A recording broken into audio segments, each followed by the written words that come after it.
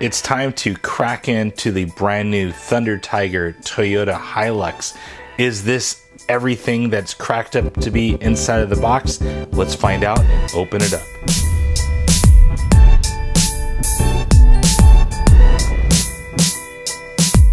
It's Rich here from the RCNetwork.com, and today we have a pretty cool unboxing of the Thunder Tiger Toyota HiLux. Now this is their newest four-wheel drive 1/12 scale off-road pickup truck. This is the ready-to-run version, and I can't wait to crack into this thing. Now, of course, I am a sucker for older Toyota vehicles. I had basically an SR5 in the mid-80s, and I definitely like the body style and what they do represent for the older Toyota pickup trucks. Now, this is a 1/12 scale, so it is slightly smaller than your average scalers out there, like the SCX10 or the SCX10-2, which is pretty much the standard in the scale community.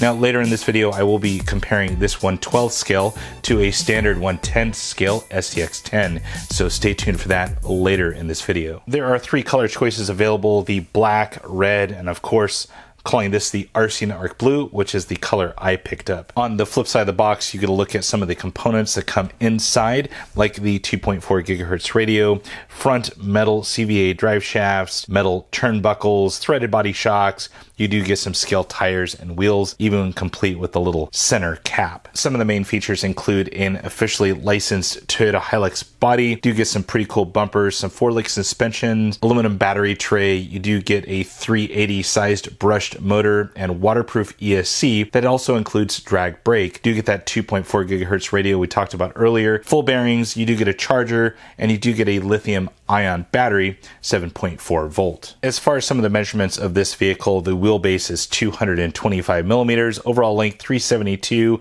and the width of it is 177.8 millimeters. Finally, unboxing this thing is pretty simple, just letting her drop, and you get to see the truck right inside of there. Before we get to the star of the show, the HiLux over there, let's take a look at some of the supplement items that come inside the box. Starting with the TF3 2.4 gigahertz remote. It is a pretty good size and it fits the hand well. It does have a rubber wheel with like a faux little rotor and caliper inside of there.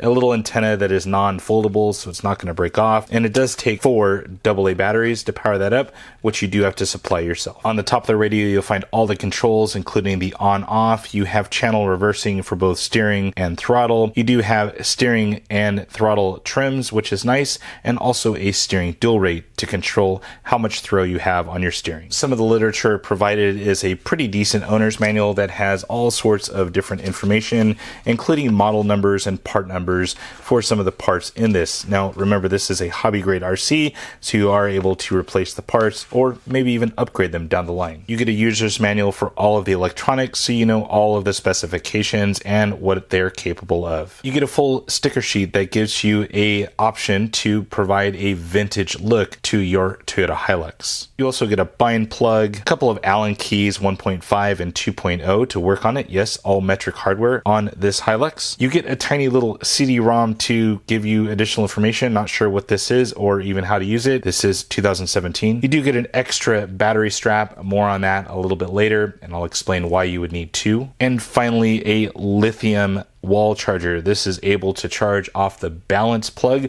of the included 7.4 volt 2S LiPo. It does have a little balance port on the side and a typical wall charger, so expect long charge times. And there it is. There is the Toyota HiLux from Thunder Tiger. Now, I'm pretty impressed with the body overall. It looks pretty good. I love the color of metallic blue, of course. At the RCNetwork, I definitely like my blue colors, and I like all of the scale features, including the little bumper with the kind of push bar and little movable D-links right here. You do have the kind of 1980s roll bar with 5 little LED lights that are buckets, so you can add your LED lights in later. You do get little fender flares right here, all of the scale stickers like for the handle, even the little vent back here on the back side of the cab. On the back side of the HiLux, you also get a nice little bumper. You get kind of like a faux license plate. The Toyota emblem on the back is actually raised on the Lexan, and you do get a Toyota sticker that comes on the sticker sheet right there to actually make that a white logo that you would see back in the 80s. The wheels and tires are actually pretty decent, although the tires are super thin and appear to be quite small on this large size of wheel. Now with that, they do take 12mm hexes, but the scaleness of the wheel and tire is a little bit off. Almost looks like you're running like 22-inch wheels on this HiLux truck. Removing 4 body pins gets you into the chassis area, and the body just simply lifts off. The chassis looks pretty well designed. It uses a standard metal C-channel rail system that everything rides onto. It does use 4-link suspension, both front and rear, and does have a chassis mounted servo with no panhard bar. So you may get a little bit of bump steer on some of the obstacles, but it is a smaller scale vehicle, so it might be very unnoticeable. Looking at the underside of the vehicle, you do have solid axles, both front and rear, and they are locked differentials going up to a center mounted transmission. Not really a skid plate, but you do have kind of like a protective area right here for the transmission. Other notable pieces are the center drive shafts do have metal outputs coming off the transmission. Looking up front, you do have front universal drive shafts that appear to be metal, so you're going to have a little bit of strength and a little bit better steering with those universals. Looking at some of the electronics, you do get a 380 sized brushed motor. Doesn't really have a turn rating on it, but it does say 15,000 RPMs. On the flip side, you do get a brushed ESC that has a built-in drag brake, so you're able to have some pretty good performance when you're on the rocks and doing some descending. You do have a small, tiny little receiver that binds up to that 2.4 gigahertz remote. And finally, the battery is a tiny little 850 milliamp 7.4 volt lithium ion battery. So very tiny battery. It does have a Dean's style plug and a balance adapter that you do charge off of with the included wall adapter, but you can fit a much larger or double-sized battery in this vehicle. The tray will accommodate it, and you do have that extra battery strap to strap in a longer celled battery. The chassis mounted servo is labeled as a TC3 from Thunder Tiger.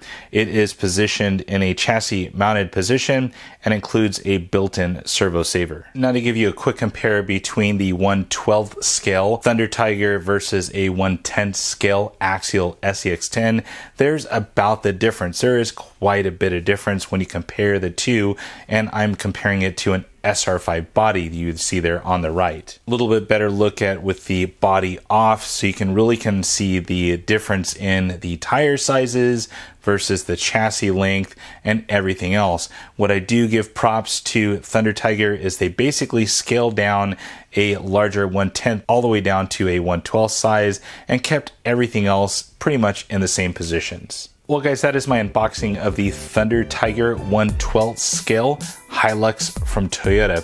Really kind of dig this platform, and I do like the size and also the scaling of this vehicle. It has a few quirks and things like that, and if you can get past not being able to really compete with this vehicle or take it on some of the terrain that your 1/10 scale goes on, I think this is a great platform.